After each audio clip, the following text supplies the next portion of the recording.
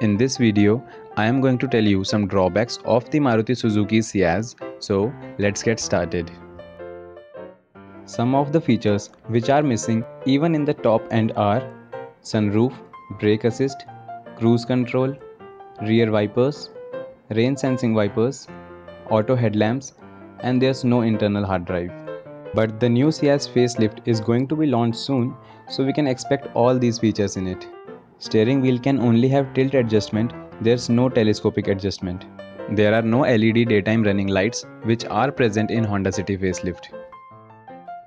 Floorboard is not completely flat, so the person sitting in the middle of the rear seat will not be comfortable.